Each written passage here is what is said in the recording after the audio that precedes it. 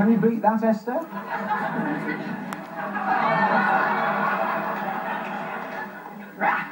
Not only is it National Smile Week, it is yet another bank holiday. So to make it feel special, we're going to start it off with a fanfare. Not just a boring trumpet fanfare, a keyring fanfare.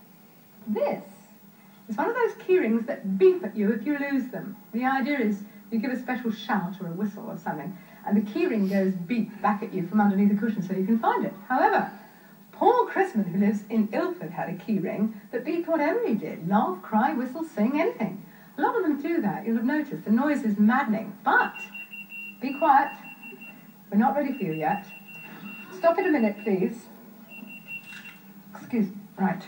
Nearly sat on it. What would it have done to it or me? Anyway, instead of hurling this across the room, as you'll imagine one might, Paul found a way of turning this into rock and roll. So next time your keyring beeps when you don't want it to, you might like to try this. Ladies and gentlemen, Paul Chrisman.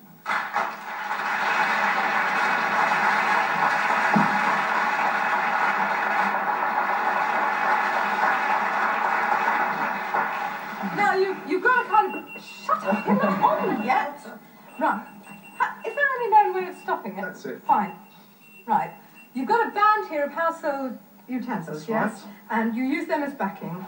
That's it. Right. Now, let's hope this works. I hold it here, you whistle, yes? That's fine. Okay, wait a minute. Maestro, it's all yours.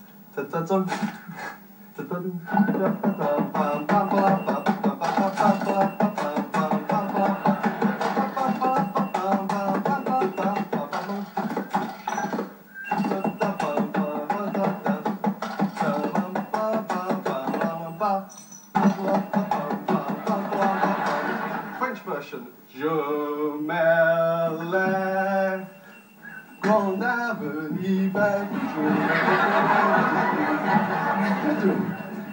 Grande avenue va toujours vers les grandes avenue va toujours vers les grandes.